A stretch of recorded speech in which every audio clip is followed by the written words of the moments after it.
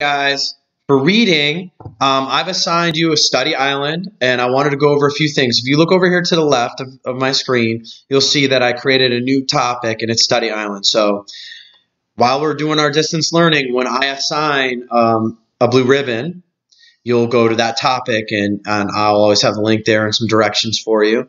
And our blue ribbon is poetry now. I know I posted that before we left, but only a handful of you actually got it done. And the ones who did, why don't you go through and retake it, redo it, see if you can't get closer to a 9 or a 10 out of 10, all right? So everyone, I want to get another crack at it. So that being said, let's take a look at what I assigned. So there's your login screen. So you'll go over here. The poetry lesson is going to be under poems, drama, and prose, right? And so I want you to go through this lesson at home, and I want you to read through it. So it says poetry and prose. Remember, I told you poetry can be organized. Man, show my face. Poetry can be organized in any way you want it to be. Any way you want it. It can be a big circle. It can be a diamond. We're doing all kinds of fun stuff with this, right? It can rhyme. It's got a beat. It's got meter and measure. And, you know, if you read this one, it says, my feet are much too big. My feet are much too long. All the other kids' feet are normal. Mine just do not belong. So I have big, long, normal, belong. So it looks like A, B, C, B would be the rhyme scheme if you're following. So I'll keep reading it. Mom says when I'm older, I will grow into my feet. Then maybe I will be the tallest kid. That would be super sweet. So sweet and feet. So it's going to be, again, so the first one is A, B, C, B, D, E, F, E, right? For the second, how many stanzas is that? That's 2 stanzas, and in each of these stanzas, there's how many lines? There's 1, 2, 3, 4. I wish I was still teaching. I wish we were still in school. So there's 4 lines, 2 stanzas, and each stanza has 4 lines in it. See, this is a line right here. That's 1 line. And then this whole thing, there's 4 lines, 2, 3, 4, but all 4 of those together make a stanza. And there's 1 stanza here and 1 stanza here. All right, so, and then it's about to talk to you about lines and stanza, right? So go through that. Then prose, remember I told you, prose are every book. We just started talking about this. Prose is every book on my shelf. Most of our chapter books, they have paragraphs. You wrote your own fiction narrative that had, and we put it in our online book thing, which is Story Jumpers. So, and they have paragraphs and chapters, and there's a plot, and there's characters and setting, right?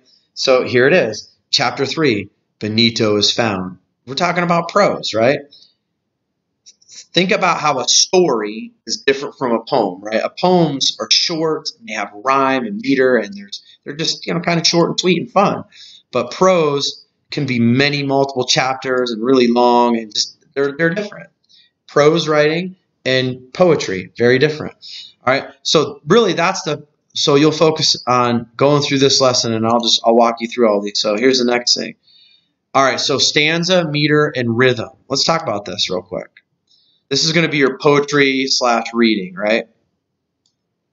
So a stanza, right, it's the division of a poem made by arranging them into units, right? So we looked at that. So this one has how many lines? 1, 2, 3, 4. 1, 2, 3, 4. There's 2 stanzas, and each stanza is 4 lines. We talked about that, right? So the poem below is a rhymed poem with 2 stanzas, and in each stanza, right, there's 4 lines, right? All right, so it says, my feet are much too big, my feet are much too long. All the other kids' feet are normal, I just don't belong. So long and belong. So that's A, B, C, B, right? And then mom says, when I'm older, I will grow into my feet. Then maybe I will be the tallest kid. That would be super sweet, right? So again, you have sweet and feet. So that would be, so that's A, B, C, B, D, E, F, E, right? All right, so let's keep rolling on. So we have two stanzas, and in each of these stanzas, there's 4 lines, right? And they rhyme, right? They rhyme. And we talked about rhyme scheme a little bit yesterday. We're going to keep talking about it. All right, so let's take a look. It says, rhyming words are 2 words that sound alike, or like run and done. They don't have to have the same vowels. They just have to sound alike, right? And so let me read this. It says, with each other, they rhyme, they sound the same. Many of the poems that you read have rhyming words. The bolded words rhyme in the short poem below. So here we go. And we're gonna read this together. Let's do it. Outside my window, a yellow balloon is caught in the treetop and looks like a moon. Outside my window, a blue and white jay lands on the treetop and then flies away. I'm going to read it again. I fouled it all up. Let's listen to it. Listen to the rhyming words. Ready? Outside my window, a yellow balloon is caught in the treetop and looks like a moon. Outside my window, a blue and white jay lands on the treetop and then flies away.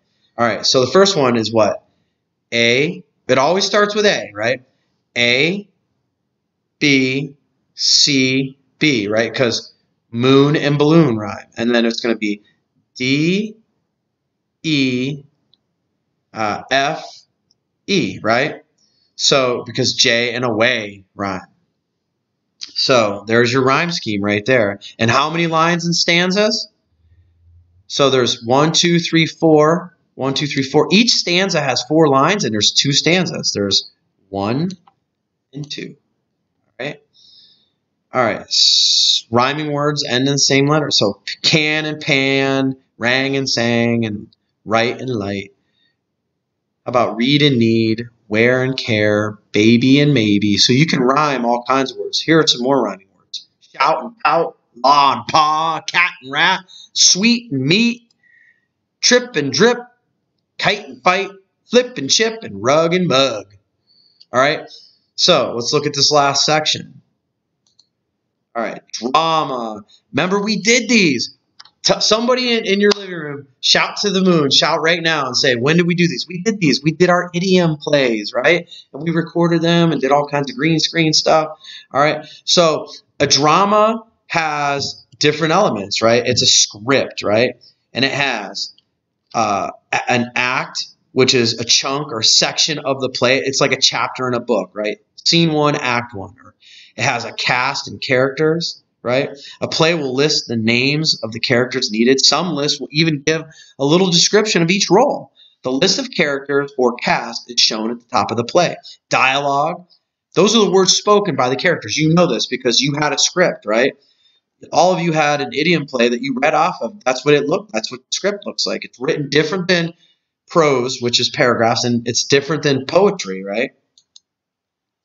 Monologue, a long speech by a character in a play spoken either to others or as if they were alone on stage.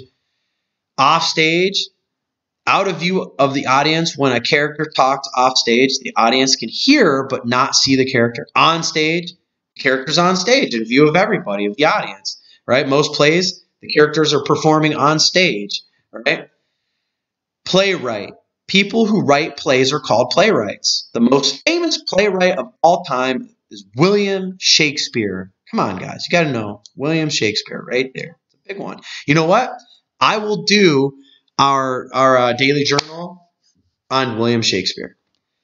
A scene is a small chunk of the play. A scene is usually just one event, like a conversation or a fight.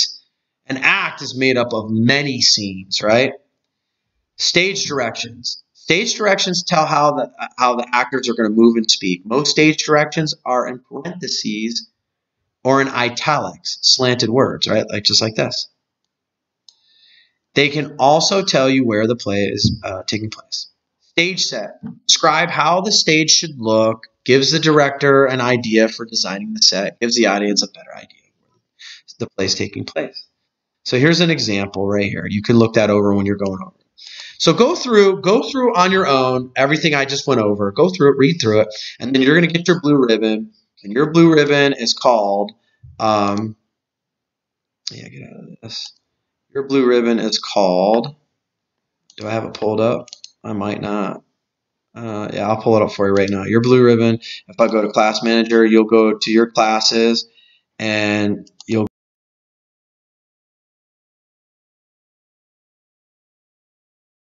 I want you to click on that and take that quiz, man. Get your blue ribbon, all right? So that's going to be your reading and your writing. All right, good. Tadero, out. Well, I'm not out yet. Not quite yet. Let's get this done. Boom.